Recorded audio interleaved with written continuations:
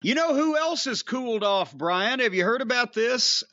Apparently, he needs to set an acetylene torch under his ass again. Our friend Shitstain, once every 4 to 6 months, issues some kind of desperate plea for attention or denies that he will ever accept a non-existent invitation to a Hall of Fame, or swears that he will never work for X company that has no interest in him whatsoever ever again, so people will talk.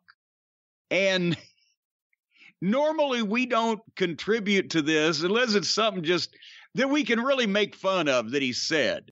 Because he does every once in a while, he'll say something so stupid that it's fun. But normally we don't fall into this trap of when he's, pulls his pants down on the street corner and wags his tallywhack around and says, look at me, look at me, look at me. But he did it to somebody else to where finally they've said, you know what, we're issuing a response. Did you see this when, again, he's trying to say that Vince McMahon got in touch with him and said wanted him to watch Raw for a couple of weeks, but he wouldn't do it for free. Did you see that, Brian? I saw, like you said, every couple of years, all of a sudden there's a slew of different ridiculous things that pop up. I did see this, yes. Well, this time it made the news that, he's claimed that Vince got in touch with him and, well, would you watch a few weeks of Raw? Well, I'm not going to do it for free. He's playing hard to get. So finally, basically a unnamed representative of the creative team, I guess, in WWE. Is that where we've been able to narrow it down? They don't want their name attached to this for obvious reasons because it's publicizing the goof. But the quote was, Russo has tried many different ways to get back into WWE. He's called the networks as former head writer, WWE and WCW, and tried to get the networks to hire him as a consultant or get the networks to pressure WWE to hire him. He's called anyone he knows in WWE to get back in. He tries to position it to the public that he would never work here again, but he's begging every day to get hired. Am I wrong? Did he do that before? Was it Impact where he started contacting the network? Yes. That's what he does.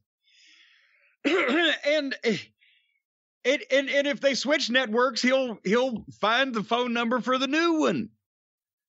It's what do they call it? It's like deflection. It's sort of like what old Donnie Dipshit would do. Everything he was guilty of, he would accuse somebody else of, and or swear that he would never do the thing that he was doing. That's what he does.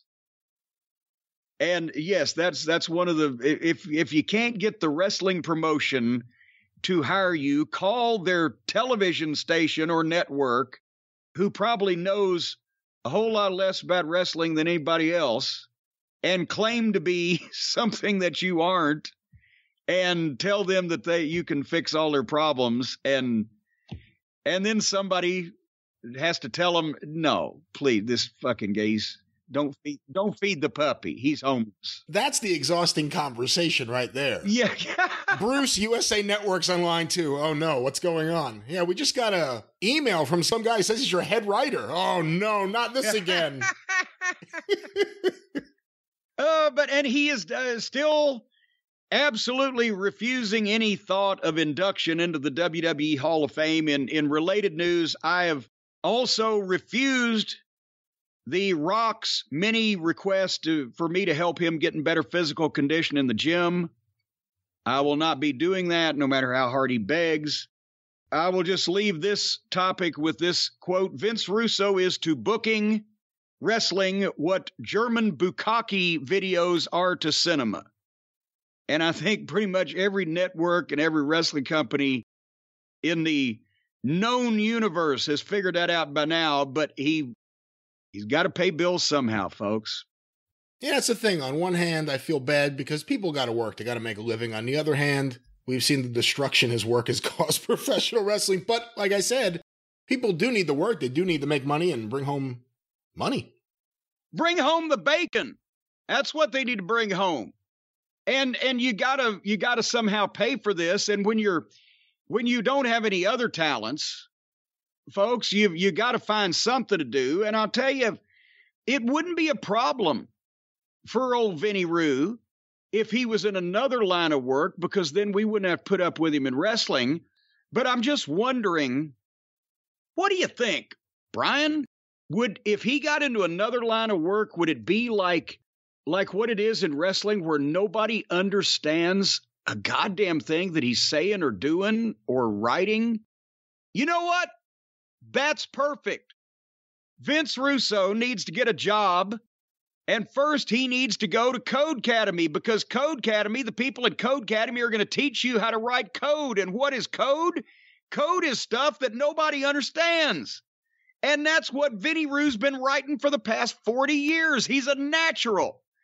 And folks, if you'd like to learn how to write gibberish that nobody understands, that sooner or later, one of these days will help you either stay alive in a post-dystopian utopia or help you take over the world, and as we've mentioned before, run the thing with the approval of the lizard people, then you need to go to Code Academy. If you want to change your career, there's never been a better time to change whatever you're doing now to something else. And I think that's a blanket statement. It applies to everybody that's within the sound of my voice. Whatever you're doing, don't do that anymore. Do something else. We're living in a fast-changing world. And one of the best ways to succeed in it is to learn how to code. That way, if you and only your friends know the secret language, then you can speak to each other when shit goes to hell. Whether you're starting from scratch or looking to advance, Code Academy can help you reach your coding goals. And over 50 million people, Brian, already know that Code Academy is the best way to learn to code. And they started, as we've mentioned before, with that guy Samuel Morse. He was patient zero. And then once he came up with the code, then more people started learning it. And now it's spread to 50 million people. And Code Academy are the leaders in teaching you job-ready coding skills.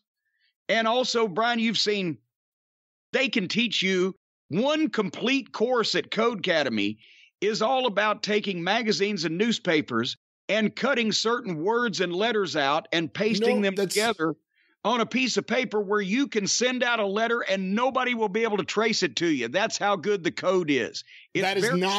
No, that's not what they teach you there. That's not what they teach you how to do. That's not even the way, I don't think, ransom notes are written anymore here in 2022, but what would I know? But you do not learn. That's not even a code. Well, shit, I spent the better part of 3 hours yesterday doing something. Now I got to do it again. All right, anyway, folks, you can learn at your own pace and get qualified for in-demand jobs. You can choose what to learn, from building basic websites to artificial intelligence to one of those sex robots. They've got a whole course on how to build the sex robot. And I'll tell you one thing, do not no-show and skip class the day they talk about the suction device. If you don't get that one right, you're in a world of hurt. Folks, no matter what your experience level, you're going to be writing real working code in minutes in languages like Python, HTML, Squall, and JavaScript, and other languages such as Bavarian and Polynesian. If you're not sure where to begin, like me, Code Academy will point you in the right direction. As a matter of fact, one of the hazing rituals at Code Academy for the young cadets is they'll put a bag over your head, spin you around 3 times, and point you in a direction. And wherever you end up, you got to find your way back. You can take Code Academy's programming personality quiz to get tailored career advice and course recommendations. That's what you need, course recommendations. After they've spun you 3 or 4 times and shoved you, you're walking recklessly and attempting to fall is what you're doing. You can get instant feedback like, watch out, there's a hole. And your code is tested as soon as you submit it, so the police will be notified if you reveal any secrets that can incriminate you in a court of law. Build your portfolio and get a certificate of completion to make yourself more marketable to future employers, or just frame it and hang it on the wall so girls will think you're smart. Folks, you today can land your dream job in web development, programming, computer science, data science, animal husbandry, and tons more.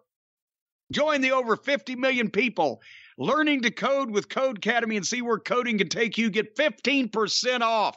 That's a big sizable chunk of what you're going to be out on this thing. And you're going for a new career. So splurge, folks. 15% off your Codecademy Pro membership when you go to codecademy.com and use the promo code EXPERIENCE at CODECADEMY.com. Promo code EXPERIENCE, 15% off. Codecademy, it's the best academy for you to learn to code. It's Codecademy. All right, you better stop that. We're going to have to start charging people extra for your singing, I think. Well, no, I've just written a jingle, so I expect to be compensated like Steve Allen, somebody like that's written thousands of songs. When they're playing that after I'm gone, make sure my estate gets the money. Like Steve Allen. Exactly.